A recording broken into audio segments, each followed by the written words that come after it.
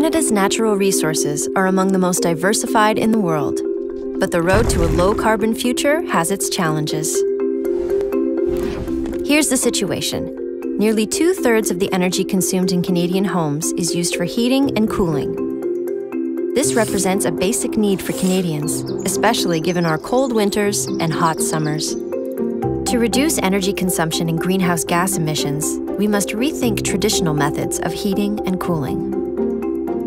But what can be done? Every day, scientists and engineers at Natural Resources Canada's CanMet Energy Research Centres are working to find low-cost, clean energy solutions to this issue.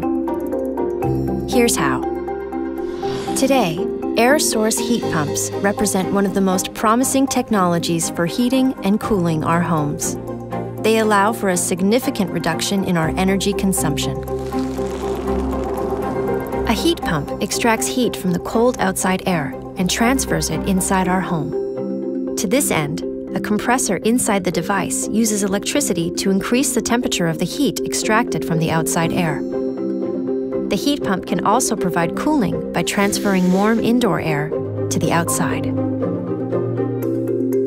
The energy provided by the outside air is free. Consumers only pay for the electricity used by the compressor. Canada's cold climate is a challenge.